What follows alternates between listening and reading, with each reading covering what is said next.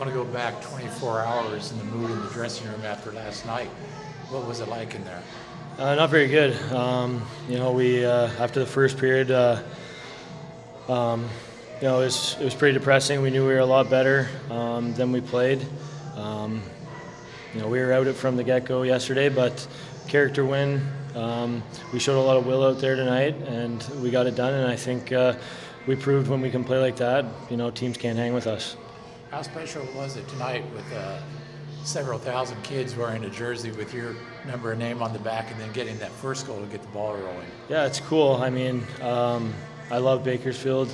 My wife loves it here. We had our first daughter here last year, so Bakersfield's like a home to us. So to see the support here is great.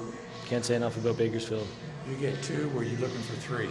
I mean, I think it's always in the back of your head. You're looking for three. Raf had two as well, so we were just both saying shoot it when you get the chance. Lucky enough it went in. And you had 4 points tonight. That brings you to 500 career AHL points. What's that say about you and the people you've played the sport with? Yeah, I mean, definitely not an individual stat by any means. It's just a contribution to the players that you've played with along the way. There's so many great players, especially my last 3 years here in Bakersfield. It's been great. Hopefully I can keep it going.